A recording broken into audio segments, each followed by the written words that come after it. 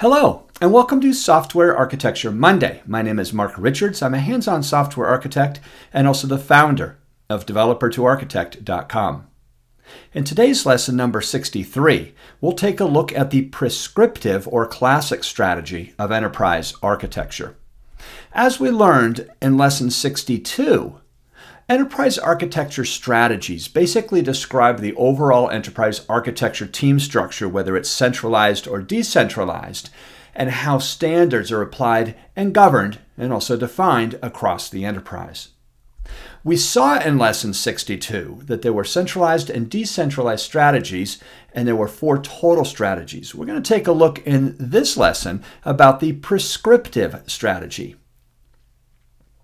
The prescriptive or classic strategy of enterprise architecture really specifies how solutions are going to be developed through a set of common standards that are applied across the entire organization. So let me give you an example of what this looks like. And so we have a central organization, in other words, a central governing body of enterprise architects. And those enterprise architects and that team define a set of standards. Now, every business unit and every team within those business units across the company have to apply those same set of standards. Let me show you an example. So with the prescriptive strategy, let's say that the enterprise architecture team defines these set of standards, that we will be using Oracle for databases, F5s for load balancing, compact hardware. We'll be embracing IBM along with Java. We'll have agile team structures and also a standard way of documenting everything across the entire company. And the prescriptive strategy says every department has to adhere to these standards. I imagine a lot of you out there looking at this are probably saying, yeah, right, this would be a horrible place to work.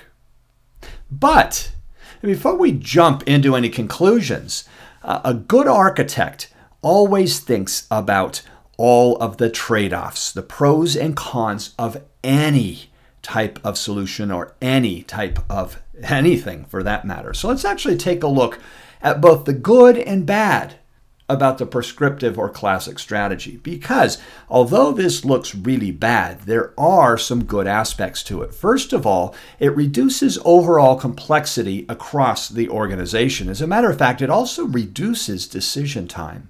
In other words, all the business units already have all of the standards, again, whether they be technology, architecture, process, or methodology already defined for them.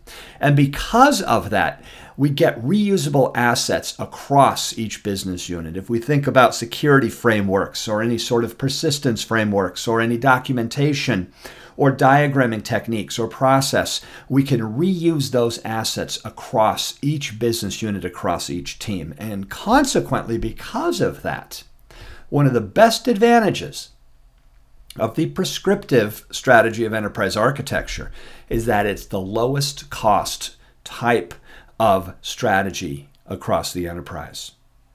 And so if we look at these advantages, somehow, you could say, okay, it's not all that bad, but let's look at the negatives to counter those. First of all, as most of you probably guessed, this is not a good strategy in the sense that it might not be a fit for each purpose. You see, the central enterprise architecture team is defining all the kinds of standards. And again, remember, there's 4 different kinds: technology, architecture, methodology, and process. And these may not be a fit across every business unit. As a matter of fact, it's also really hard across the enterprise, across the company, to gain consensus on these. Those poor enterprise architects are the most hated people in the company. And also the other thing is that it does promote a lot of IT dissatisfaction and consequently also a lot of user dissatisfaction.